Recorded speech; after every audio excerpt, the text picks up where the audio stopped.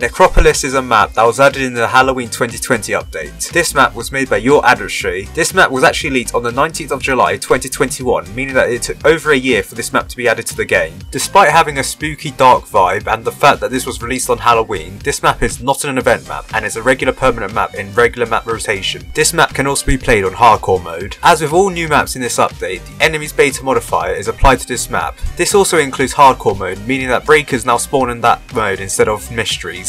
Subscribe for more videos about